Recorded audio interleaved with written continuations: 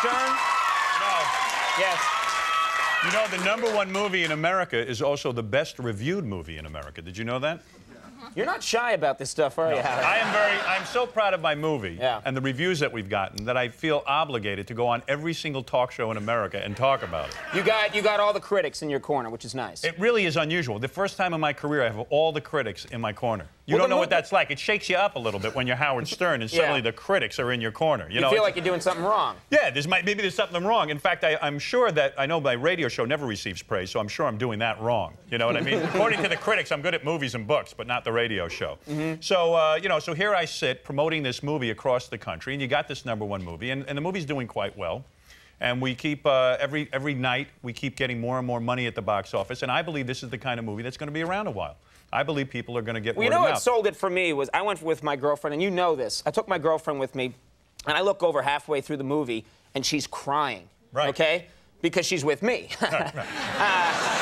How sad. Yeah. No, but she really was. There are 2 points in the movie where there's some tender stuff between you and your wife, I mean, she cried. I'd always prayed that we'd make a funny movie. I just want to make a funny movie. I felt like the last couple of years, comedies have come out, Coneheads, all that stuff. It just hasn't been all that funny, and people are pretty disappointed in it. You didn't like Coneheads. I'm the only guy, I guess. I didn't quite get it. But even I was watching Michael on the airplane. You know, I was coming back from Los Angeles, and John Travolta's movie. It really was, it had no laughs whatsoever. It was billed as a comedy. Yeah. And I couldn't figure out what was going on because I said something is wrong. And here you have a movie that's getting a lot of laughs, and it surprised the hell out of me that women were going and crying during it, and they just felt touched by it. Right. And when you have this face, it's very hard to touch people. So suddenly they were touched. Now, we got a clip from the movie. Do you want to set this up for us? Well, first of all, it was weird coming back to this building. This is the NBC building. Every time I step foot in this building, I get nauseous. I truly do. This building was responsible for some of the most exciting moments in my career, but also probably some of the most horrible. The building was filled with horrible people when I worked here. I don't know about now. I don't know how it is for you. It's completely different now, Howard. Oh, yeah? Completely different. Completely different, yeah. Well, they got your program. So when I walk in, I do get this feeling of nausea, as I did every day. And I'm not exaggerating. I used to actually, it was like going to school and being nauseous. So I had a program director here who was particularly vicious toward me. When I nicknamed him Pig Vomit. And because he looked like a pig and made you want to vomit. So this guy tortured me. He wanted to see me get fired. He didn't like my brand of radio, and he had promised NBC that he would tame me. So the first day I show up at NBC, this is a true scene. This is exactly how he handled me. He just demoralized. Let's take a look. And the first thing you've got to do is say the call letters properly. Okay? Now, I'm going to teach you how to say them. All right? And you know, I hope you can get them. Because, see, you don't have a real good voice like I'm Captain Frank and nothing, so we're going to have to practice it. Well, you mean practicing here now? You're not going to get bashful on me now, are you, Howard? Okay, you ready? The way it's said properly is WNBC. This is key. Come on. WNBC. Gotta be more like this. Listen up.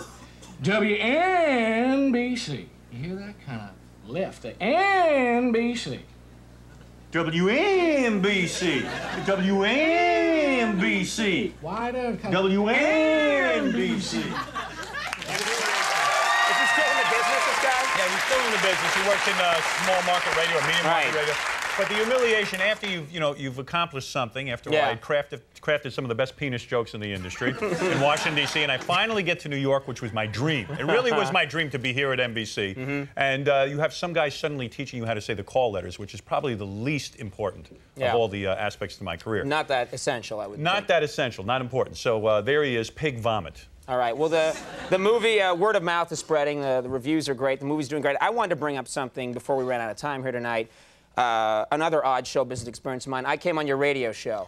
Well, when you came on the show, we had a weird experience. Actually. I mean, it was, and I've always cherished it in an odd way. I think I won an award for it. Yes, you did. But you had me on the program, and you tortured me with the Jackie puppet. Yes. We have which is like, This was like it was like being arrested and thrown into a Bolivian prison or something. Well, you know, Conan, it was a special day. Conan was coming on, of course, and we do have this thing, the Jackie puppet. And the Jackie puppet is a puppet that just talks like this and humiliates people. Humiliates people. Right. So beforehand, before you came in, we decided we were going to have the Jackie puppet, and I said to this guy Billy, who was controlling the Jackie puppet, I said to him, "Look, no matter what I say, no matter what I do, keep torturing Conan." And this way you get to be the good guy. Right, and I'm going to keep saying, listen, don't do it anymore, because I don't want Conan to think I'm being a real bastard here. Right. I want this Jackie puppet to be the bad guy. Yeah. And the Jackie puppet is going to say everything to Conan. You know, at the time you were just starting out in the show. Things were rough. And the puppet was really rough on you. The puppet was going to be brutal. I say every brutal thing that I can't say to Conan. And the puppet would be like, hey, your show really blows. You're not going to last another week. Warren Littlefield's going to fire you. Yeah, right. You know, it was just really vicious stuff. All this stuff that was going to hurt. Things I was hearing on the street. Right. But you don't want to hear I didn't really care. You didn't want to hear it during an interview. Right. So, okay, you come in, we start doing it. And the puppet is as vicious as ever. So vicious you wouldn't believe it. Right. And I'm starting to feel bad for Conan. Even the incubus is starting to feel bad for Conan.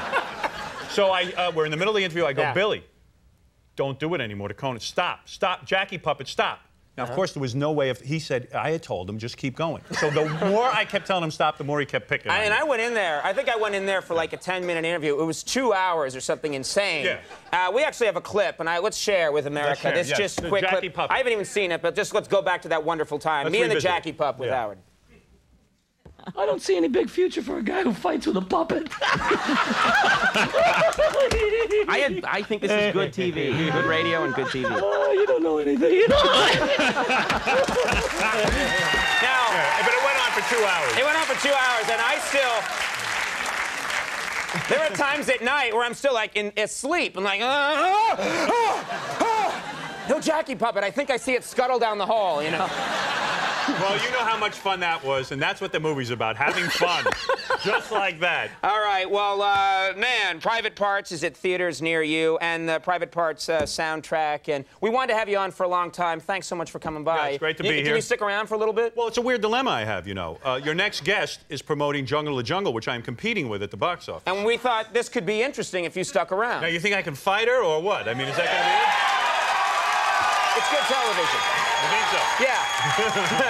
All right, Howard Stern, thank you very much. Thanks. Let's take a break. Lolita Davidovich, Freddie Johnson are coming up. Stick around.